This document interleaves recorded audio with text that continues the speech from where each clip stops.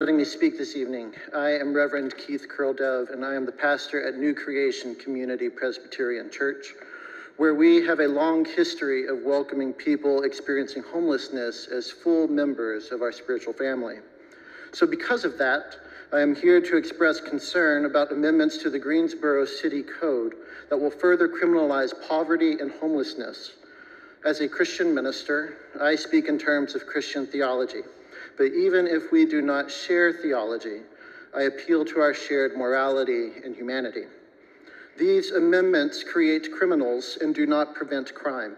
In theological terms, I believe our city government is practicing the ancient ritual of scapegoating, in which communities would symbolically place their collective sin on the back of a goat and send it off in the wilderness to die.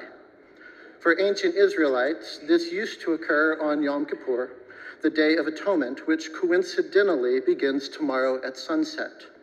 As our Jewish siblings prepare to observe the Day of Atonement faithfully, our city government is actively engaging in a perverted and false atonement by turning people without houses into scapegoats and placing our systemic sin of inequality on their backs, forcing them out of the city and into the wilderness to die.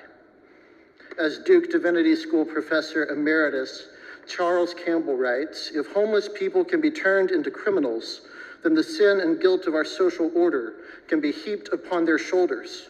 The rest of us can breathe easy, absolved of our own sin and guilt, as we drive the homeless from our midst. As a Christian community, our congregation believes that God's mission in the world is the enactment of good news to the poor. We have made promises to live according to Matthew chapter 25, in which Jesus fully identifies with the least of these and declares that whatever we do to them, we do to him.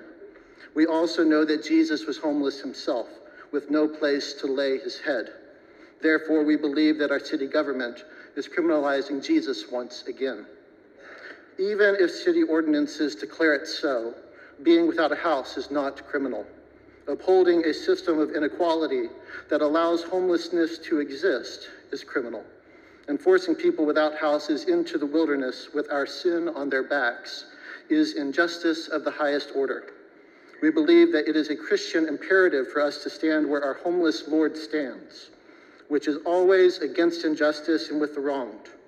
Therefore, we oppose any and all amendments to the Greensboro City Code that criminalize poverty and homelessness or limit acts of assistance to the least of these.